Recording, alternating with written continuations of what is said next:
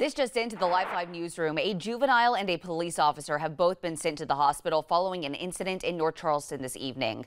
Officials with the police department say officers responded to a shots fired call on Adair Street right near Azalea Drive. Officers say when they arrived on scene, a vehicle was leaving the driveway, and that's when they pursued the vehicle and did a traffic stop. Officials say when a suspect tried to run away, an officer chased in their vehicle and was involved in a crash. That officer was taken to the hospital with minor injuries.